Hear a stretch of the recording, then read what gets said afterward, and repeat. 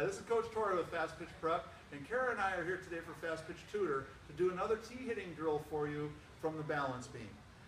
We try to do a lot of different drills with the tee that allow our hitters to really be aware of what their body's doing and to pay attention to good solid mechanics and good solid body positioning, body awareness.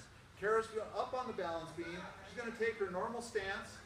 Weight's going to be on the balls of her feet so she feels herself on that balance beam. Let's go ahead and go to contact and stop there, please. And we're checking to make sure that she's staying in a good athletic position. She's got her good stacking, hip, shoulder, and knee are all together. And from this position, it really forces her to feel that front foot getting solid on the ground. Come on back. And in a good athletic position to hit from. So she's going to go ahead and take a full swing on the tee from that balance board position. And ideally what we'd like to see is what we just saw there with Kara, is that she's still in a good, strong athletic position, but staying balanced on top of that balance beam while she does it. Very good.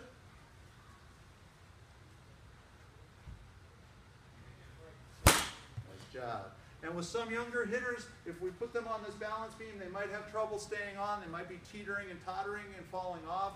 So if I was starting off with a very young hitter, I probably would put a piece of tape down on the floor first so that they're still on good footing, that I can see that they're in a good balance position. But because Kara's an advanced player, we feel very comfortable that she can be up here on this balance beam, and it forces her to really pay attention to what her body's doing and staying in that good athletic position. Let's do one more, please.